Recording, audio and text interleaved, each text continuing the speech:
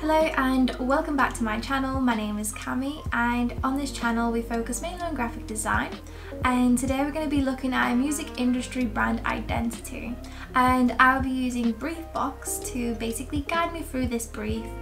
And I thought this could be a very useful source for you guys, as I know a lot of you are graphic designers and most likely want to better their portfolios, and if you do, I think this is a very good source because it has the brief already out there for you. You know what you need to create, you have the name, which is something that I really struggle with, and yeah, it just allows you to better your portfolio. It gives you examples, the creative direction.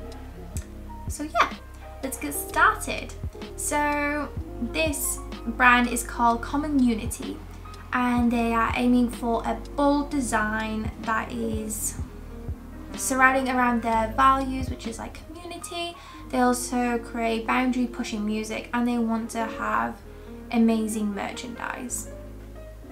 So this is something to keep in mind, and I put that on the side of my Illustrator board just to keep me thinking about this brand identity and what the client wants. So I have chosen 4 fonts, and I think these fonts can fit very nicely with this brief, some more than others. The first font is very bold, it's very curvy, and I think it really fits with the community side of it due to its curves and how bold it is. And I think it could really fit with boundary pushing music. I think it needs a little bit of a push. I think colour can really bring it out, but I think just looking at it, I think it really could fit with it.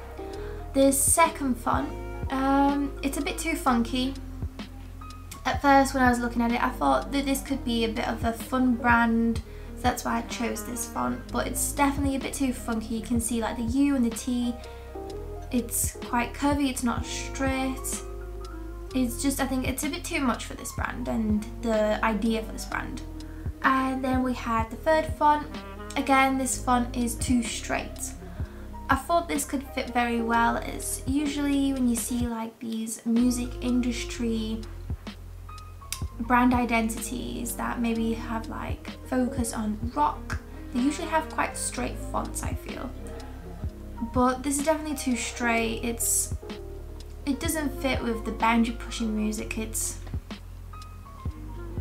I feel like it's too boring for this type of idea that they have for the brand, and obviously they wanted something bold, which this typeface does not really do. I think it's a good typeface, but it's not good for this brand identity. And the next one, there's just something lacking in it. I'm definitely swaying towards the first one, and you know, it's definitely something in my style, the first one, and that's something that I do go with, as I definitely feel more comfortable using it, as well as I feel like it's something that I enjoy using personally and it really fits with the brief. So I decided to create a word type logo. So basically this is it, but I have to create a couple variations, which I decided to use the C and the U as a logo mark, and I decided to join them up. So I decided to join the C with the U in, I would say, an attractive way that looks natural. And the reason I change up the C and the U is so there's a bit of a difference between the actual logo typed out fully, so Common Unity, rather than the CU looking exactly the same. And I also created another variation of the C and the U together and placing it into that star that you can see in the corner. And next I'll be choosing some nice colour palettes, so I'm working with the Common Unity first, and then when I find the right one I'll be putting it throughout the whole, the 2 logo marks that I have there. And I had a couple ideas. I thought about going a bit darker with this one, as I feel like using my usual bold colours like the pink and the reds that I've recently been using wouldn't work too much, but I do want to keep it quite, it's my dog sneezing, So I still want to keep it quite bold that does fit with my style. So yeah, I've been using the colour themes in Adobe Illustrator just to give me different variations of these colours. And I decided to go with this navy blue and this pink, as well as I swapped that around on the other side, as you can see, and then in the middle I have this off-white with the purple, and that's the colour palette that I go with. So next I'll be copying that throughout all of the logo variations that I have, and I really like how it turned out. I'm very happy. I'm especially happy with the star, and I feel like, I don't know if this is something that I just think, but I feel like when you look at the star, specifically this one, I think of this kind of rock and pop brand. This could easily go into a music industry vibes. So I definitely think that it definitely does fit. So yeah, I'm adding all the colours throughout the logo marks, and in the last video I showed you guys how to swap the colours around on a specific object, and that's what I'm doing here. I edit the colour through the colour rework, which allows me to quickly change the colours without going through every single bit of it, if you know what I mean. And next, to bring the brand to life, I'm adding some photography, and this is a big one for me. I think adding photography into your brand identity to show off the logo, I think it just really brings the brand to life. And what I'm doing here is I like to change the effect on it. So I would try them all out and see which one works best, basically. I think it's definitely a trial and error sort of thing. And then I'm doing some final touches, like making sure that the record shop underneath Common Unity is at the same level, and yeah, then that's done. I really like how this turned out. And next we will be jumping into Figma to create a landing page. One of the first things that I did was add the colour palette from Illustrator into Figma so I can easily select the colours. Next, I was thinking of adding a navigation bar which stands out from the actual content below it, but I decided not to, as basically the navy blue really fits with both, and I could create enough separation with fonts and spacing to have this separation between them. So one of the next things that I do is add some photography.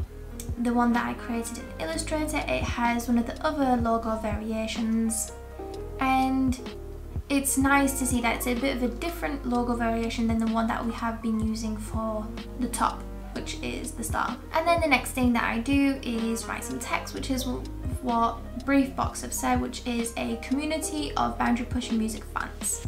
And next I'll be adding a curved line underneath music fans just to highlight that. One of the usual things to have in a homepage is a call to action button.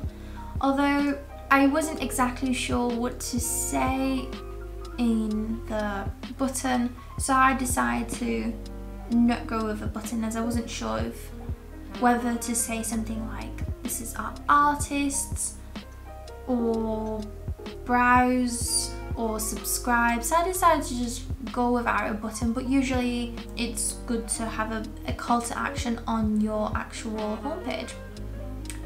And next I create the navigations, and what I do is have a bit of a different spacing. It's quite wide, as originally thinking that when I was having the button, I wanted to create a bit of a difference as I'd be using the same font. So yeah, this is the landing page for desktop. I do a couple tweaks with moving the actual main message a bit more central, as we don't have a button. And I transfer this into the mobile. So we're keeping things very similar. The only difference is obviously that mobile is a bit smaller, so we can't have the image on the right side. but we have to have it below. And what I did here is create a bit of a gap between the actual screen and the photo, so they're not actually touching, and there's a bit of a gap where you can actually see the blue, which I think adds a little bit of interest. Generally speaking, I'm keeping things very similar. There's obviously, I'm removing the navigation buttons as there's not enough space. So this is my final product of this homepage. I think it turned out really nicely. I think it really fits with the brand identity that I'm going for. And yeah, I'm very happy with it.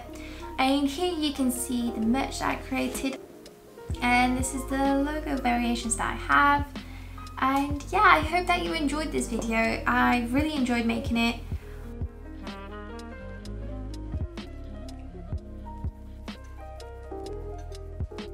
If you have maybe any advice or any suggestions for next video, please leave them below. I read all of the comments and it's something that I can write down on my notepad for some future ideas. And if you'd like to, you can also follow me on my Instagram. I'm trying to post there regularly. I post what I've created, as well as I post some reels on just business and marketing, which could be quite helpful to you guys as well. I'm hoping to also start to create some more graphic design reels, so it could be even more useful to you guys. So yeah, you can follow me on there. And I will see you next time. Bye!